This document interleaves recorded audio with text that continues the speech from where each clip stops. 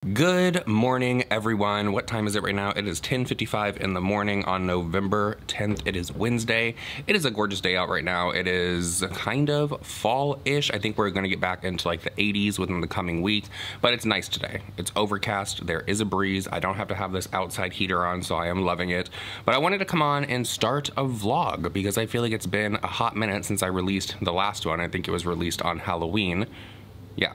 I think that's what it is. But there's been a lot going on. There's been so much going on here in Florida with my mom's house. My brother and his girlfriend just left the other day. They were here from Thursday until Monday, and we got a lot of stuff removed. A lot of stuff was sold. My brother's girlfriend loves to do antiques. That's like her passion in life. So since my mom had a lot of antiques, they came and they separated ones that she wants to like kind of like clean up, redo, take back to where they live, and then sell them that way on, I guess it's called like the open market. I guess there's something for like auctions that way in antiques, and then the other half of where it is all like separated is just stuff we already have listed and sold, and a lot of stuff sold for prices that I was not even imagining. Like I had this dresser since I want to say 12 years old. I had that like blonde, it wasn't even like real wood, it was the particle board is what I think it's called, but it was like that light blonde wood. You guys know what I'm talking about. It came with the mirror, it had the two side tables.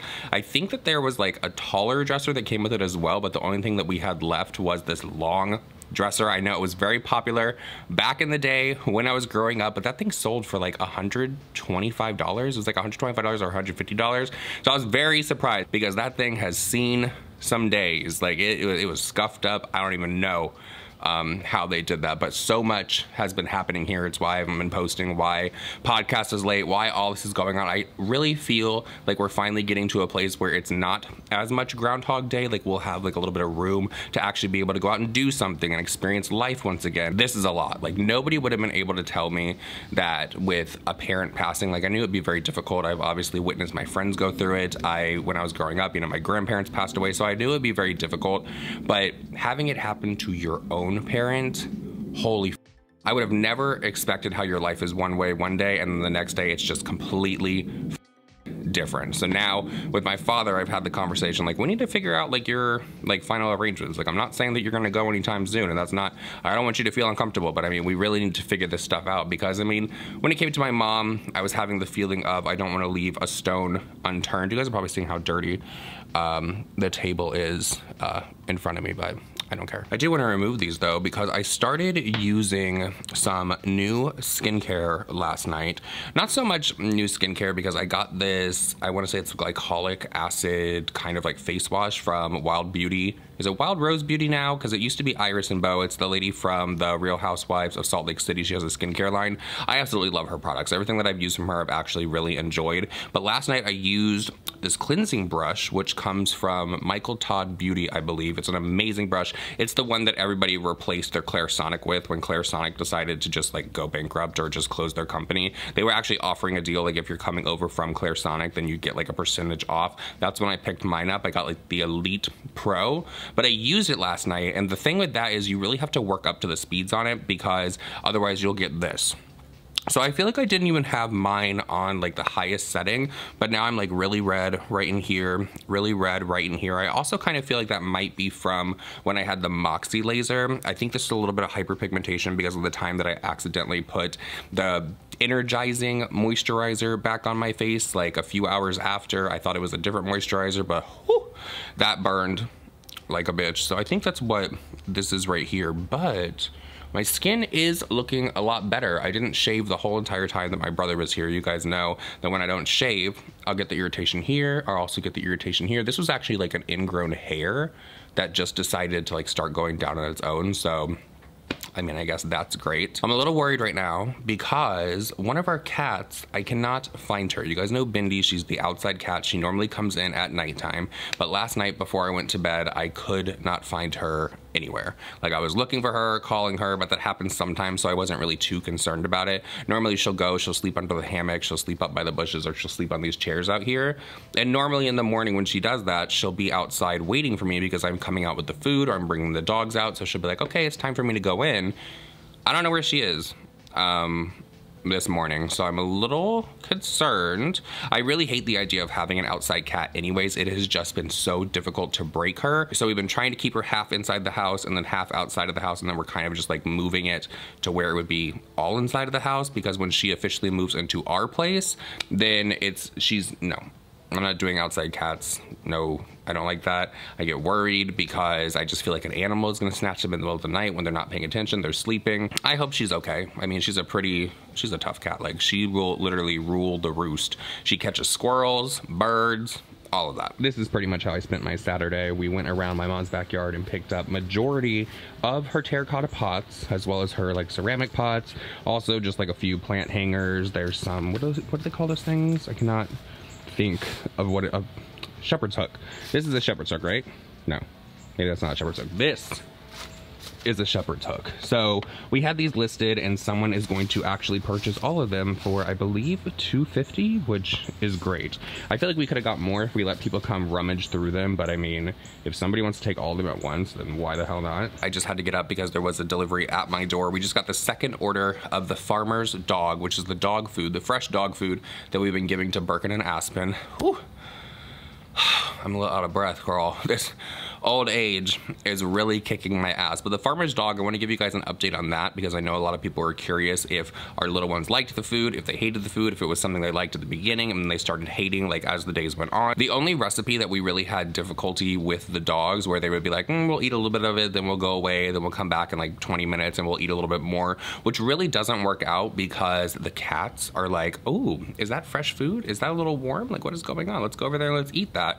The only one we had the issue with was the turkey. But I feel like with the turkey, I should have known prior to placing the order anyways. At least I should have updated it before the second order came, because turkey is something that they didn't really care about when we would make their food or Dee would make their food. So poo-poo on me, but I switched it over on their website, because you can go and you can actually get less portions. You can like get the portions like smaller, or you can make more portions, that kind of thing. I switched it over to pork. So they will no longer be getting turkey, they will be getting pork, and I'll let you guys know how that is going. But so far, so good. Other than the turkey, we're actually very happy with the process with the farmer's dog. There's been no issues other than that. And the other thing that I wanted to show you guys is this package that I received from, this is just the box, but I wanted to show you how it was packaged.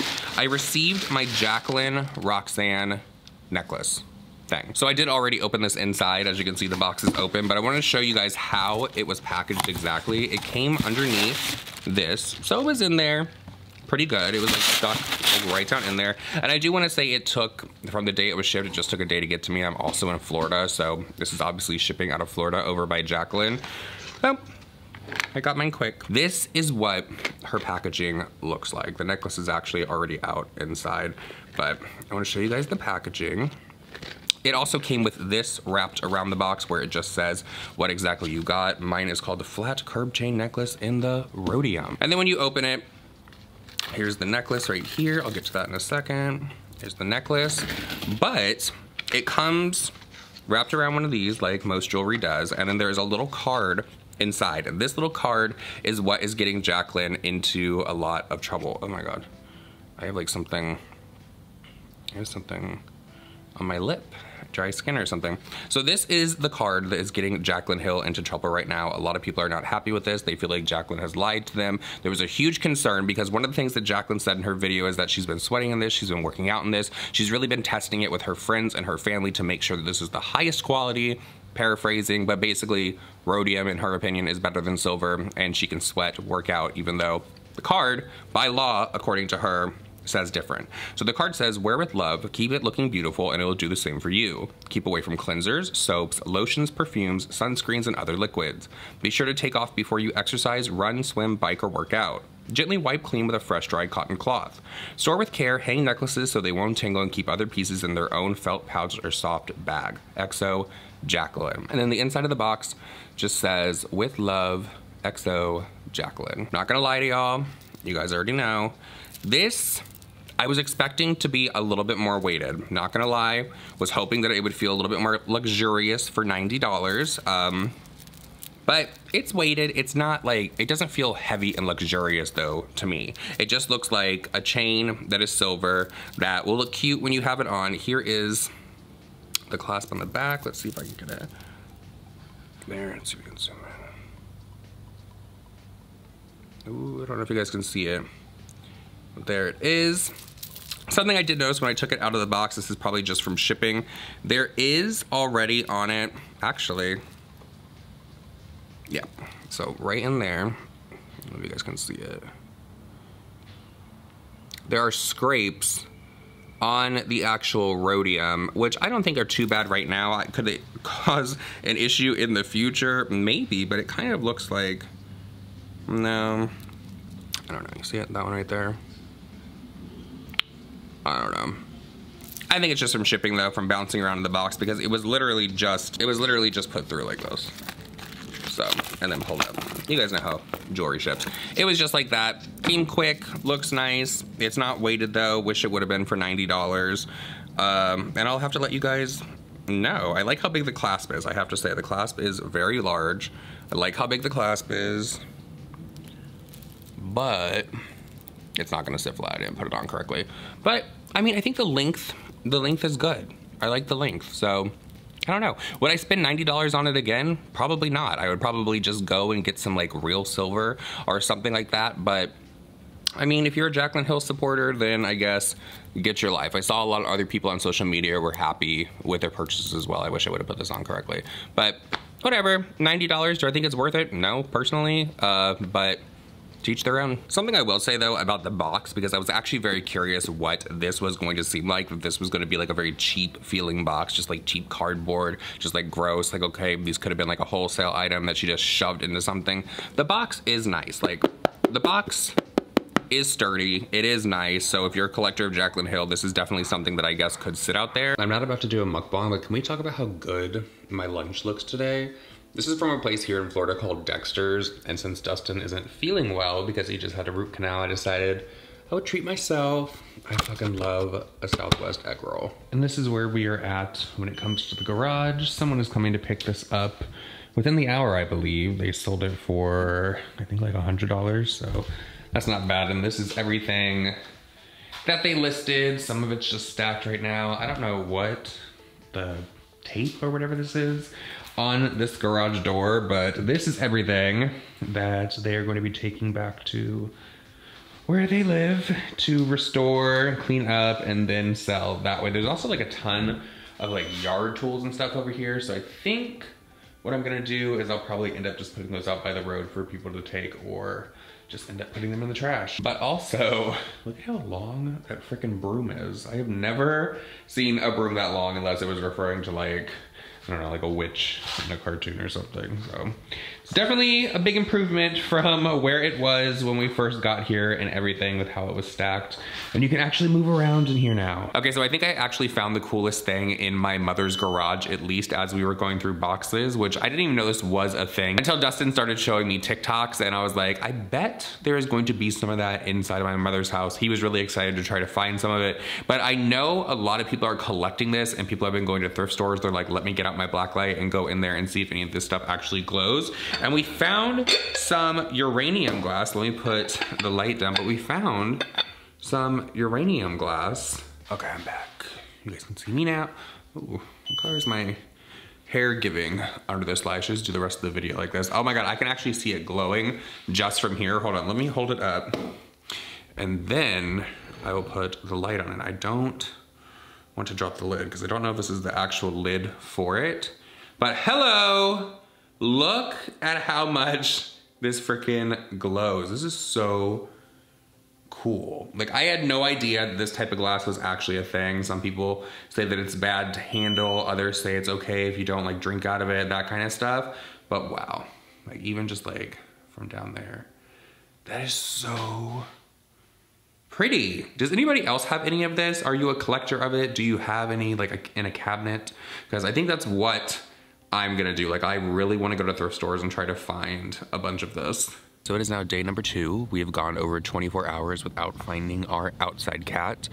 Yesterday, I was sitting on the back porch, and the neighbor over here kind of has like a covering in their backyard and has a bunch of like fern bushes on top of it, and I was sitting there and these massive, like I want to say it was like 6 or 7 massive vultures flew on top of that, and they were all in the trees here. They were in the trees in this backyard.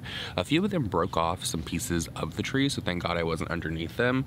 But I'm kind of feeling like Bindi tragically is not going to be with us anymore, which really sucks because I really did love Bindi. Like every time I would go to my mom's house, she was just so loving and so kind. And I mean, even earlier in this video, I like talked to her up. I was like, that girl, she will rule the roost. She was a badass cat. So I'm holding out hope that she is going to come back. I've been checking, obviously, the Humane Society's websites. My only other thought process with this is that maybe someone brought her in, which would be weird because she just sleeps in the backyard at night and it wasn't cold, it wasn't raining, so I don't know why she would go off and like wander in that way. But it definitely is concerning, so fingers crossed that she does come back. If not, then that's just sad. That's sad because I really did love that cat. Karma's been looking for her as well, because every day when I come out in the morning to bring the dogs, Karma will be on the back porch and she'll be like just waiting for her to come in so she can run and annoy her. So fingers crossed. I may continue looking today, but I guess that's just the update on her. So I'm just feeding them on the back porch right now. That's why you see this extension cord. But does anybody else have a dog like this? So this was Birkin's food bowl. This one was Aspen's. Birkin took a bite out of this, literally watched Aspen eat half of his food. It is the exact same beef recipe, but Birkin has been getting into this thing where he will not touch food other than like if someone else has already eaten out of it. It's like he likes the sloppy seconds, and I really think that Birkin is becoming a cuck when it comes to food. My hair looks atrocious right now. Now you guys can see why exactly I always wear a hat. I definitely always wear a hat, and I've always worn a hat since I was younger because I've always hated my hairline. But now that I've actually been like wearing the hat nonstop every single day, like it's like literally my uniform in all my videos as well, I'm definitely seeing right here a little bit of thinning of the hair, so we are gonna go and get that corrected. It's something that I was like sitting here thinking about Bindi. I was like, well, was she not happy here? Was she not getting used to Birkin and Aspen the way that we thought she was? And that doesn't really make sense to me because I know cats can be very finicky about new locations, things getting changed. If you move a house around, they can get pissed at you. But I never had like that thought with Bindi, because I would say out of all the cats, she was getting the most attention, especially considering whenever I would go outside with the animals, she would be outside playing with them. She would come up to me, I would pet her, I would hold her. She was just a happy cat, which is why I'm thinking that possibly something got her in the evening, or maybe she was just, I know that she was older, but definitely not like an older cat where you would be like, oh, I think the time is coming. She was definitely like a young old, if that makes sense. But I don't know. I miss her. I loved that cat. I still love that cat, so I hope that she does come back. I know sometimes cats will just go away for a little bit and then they'll come back. However, this, I don't think that this has ever happened with her. At least I never heard about it from my mom when she was still living, so I'm not exactly sure, but I hope so. I hope I don't see any more vultures today and I can get you guys some good news on that front. I am going to check the Humane Society again once I get done doing this video just to make sure, and if she's there, I guess I'm going to go bail her out of jail and give her a little talking to in the car like, girl, what were you doing? But can we just talk about how I think everything in this house is nearing a close, and by that I mean by having everything out of the house that we need to, by having everything sold that we need to. There are so many things listed right now. People are coming. There were 2 people that came and picked up furniture last night, and I know it sounds weird to say, but I can't wait for this chapter of my life to be over. And I don't want people to think that I'm saying that because like, oh yeah, I'm just ready to move on from my mother. No, I will never move on from my mother, but it's a lot. You know, even before my mom passed away, I was in her house. I was taking care of things there. I was worrying about everything going on at the hospital. And then when she passed away, I immediately went into, I need to get this cleaned up mode, because I didn't want to just like sit around, look at things and be like, oh, this reminds me, oh, the memories over here, all of that. No, I really had to get to work. So I really don't think that I've had like the proper time to mourn, because it's been go, go, go, go, go. I still have so many days where I just want to pick up my phone and I want to text my mom and be like, oh my God, did you see this? And it's literally something from her own house. Or I want to text her something that is going on in the news, but I know that I can't. And now that things are getting removed from her house, because I would say majority of the furniture has now been placed somewhere else, I've been having those moments where you like walk around, you know, when like Friends or whenever you have like a TV show that you love and it comes to their final episode of the series, and they'll do that little like look back into the apartment as they're closing the door to leave and it's empty, but there's just like the one chair there, but they look around and they have all of these memories. That's kind of what I'm going through right now with everything, because the space just looks so much bigger without all this stuff in it. And I don't know this house without having furniture in it, because when my mom bought it, I didn't see it until the house was almost completed and she was already living in it. So it's definitely, I would say, a mind in regards to my mother department. But we have a lot going on top of everything here in Florida. We have to go back to Vegas. We have to remove all of our stuff because we're moving out of there, because obviously it doesn't make sense to continue paying rent there while we are living here in Florida.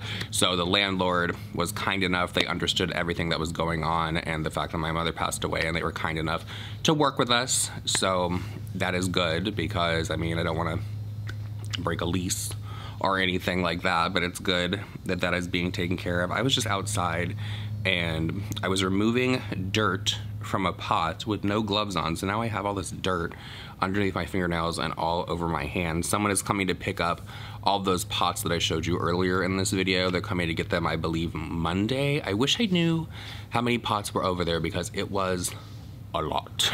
It was a lot to empty out. I had to go through all of them, make sure there weren't like cracks going down the sides of them. It's a lot. Apparently my mom loved terracotta. She was actually a master gardener.